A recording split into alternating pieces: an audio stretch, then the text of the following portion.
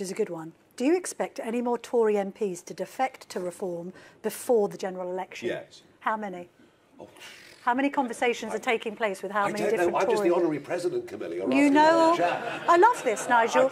I mean, this is it's a good game you're speaking, this whole thing that you're a journalist and not a campaigner or a politician, and that you don't know what's going on at the heart of reform. I know that you know what's going on at the heart of reform, because whenever I have to try and find out what reform is plotting, I phoned Richard, and then Richard says, I think you better phone Nigel. Oh, rubbish. Okay? That's not true. You've got a first-past-the-post electoral system that buttresses both sides. We don't have the ability, as British citizens, to have referendums on key issues, because if we did, the country would be very, very chamber. But I do also think, as part of my reform, I look at Switzerland, which is probably the most democratic country in the world, everywhere from canton level, even to local level, up to state level. If the Swiss people want to call a legally binding referendum on an issue because they feel that their parliament's out of step with the country, they constitutionally can call that referendum, and it is a legally binding result. I think if we had, that ability in this country, we would never have seen a population increase of 10 million.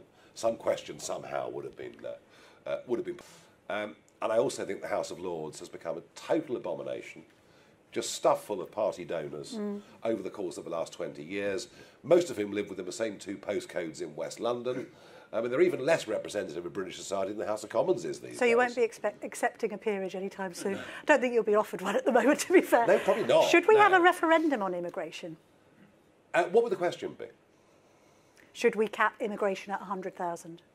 But then people will argue, well, it should be capped at 0. Or should we have net zero on immigration, as you suggested, yes or no? I think a referendum. I mean, a referendum that would be useful would be a referendum on the ECHR and whether we should continue to allow a court in Strasbourg to overrule it. Now, yeah, I think. Did the Brexiteers miss a trick on that? No. Should that have deliberately? To keep the left of the Tory party on side. Of course. Yeah. I urge them again and again. Include ECHR in this when it comes to the Brexit negotiation. Boris was never going to do that. No interest to him. I think if you have a referendum, the question must be very specific. That's why a referendum on immigration is so difficult to do. But I think a referendum on ECHR, I'd love a referendum on the House of Lords, and that would be good sport, wouldn't it? Should we replace it with a mostly elected... Let's end this on a positive note then. This idea of uniting the right, let's just come back to that. Yeah. Conversations are obviously taking place with disaffected Tories, correct? I believe so, but I'm not involved with them myself at all, because I'm the honorary president. I have no executive role of any kind at all within the party. That's what I've told Ofcom on behalf of GB News, and coincidentally it happens to be true, which is rather